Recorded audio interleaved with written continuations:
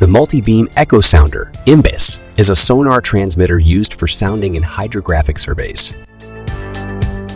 Sounding is an activity carried out to obtain an overview of the seabed surface topography, while the hydrographic survey is the process of describing the bottom of the water starting from measurement, processing to visualization. The Multibeam Echosounder in its measurement process is identical to the single-beam Echosounder (SBES).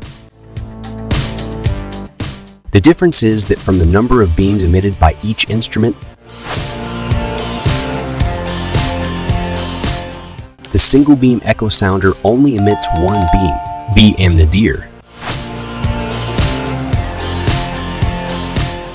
In each beam, in contrast to the Multibeam Echosounder, which emits up to 256 beams in each beam,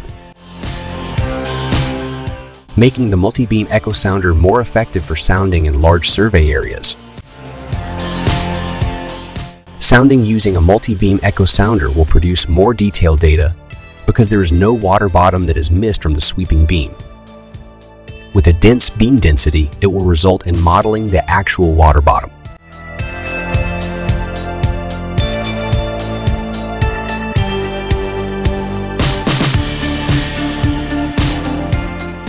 Motion sensor is a tool used to read and provide corrections to the movement of the ship during measurement, pitch, roll, yaw.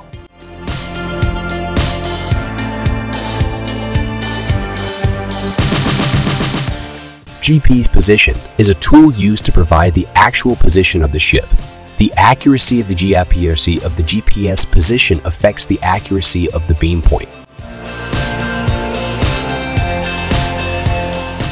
Heading is a tool used to provide the actual direction of the ship. Heading accuracy affects the accuracy of the beam point.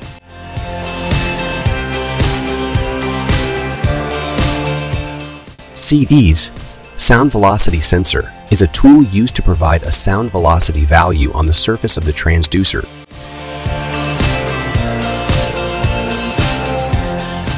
ZV, sound velocity profiler, is a tool used to provide sound velocity values in each column into the water around the survey area.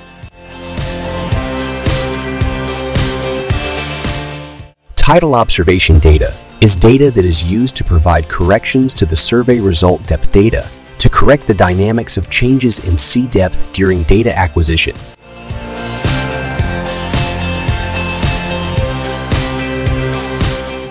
SVV data and tidal observation data are needed in the post-processing process, so the acquisition of MBES can be carried out without these instruments and data. Hydrographic survey stages using a Multibeam Echosounder. 1. Preparation. The preparatory stage consists of everything related to survey needs, starting from permits, secondary data preparation, site survey and survey lane planning, equipment preparation, and survey ship preparation. I. Making survey lane plan. Survey lane planning really needs to be considered because it will affect the effectiveness of the survey.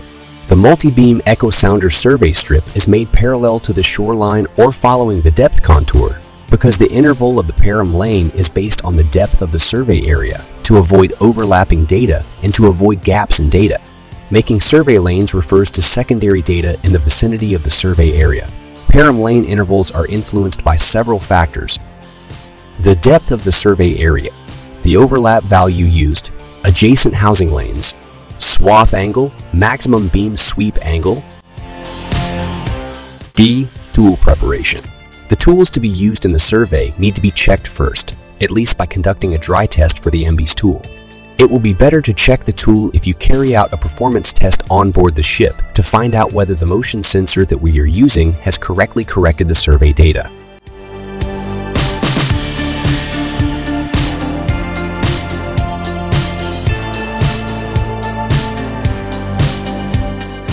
C. Survey vessel preparation. The survey vessel to be used is selected whether it is suitable for the survey area. The tonnage of the vessel and the space on the vessel must also be considered when installing the MBES survey tool.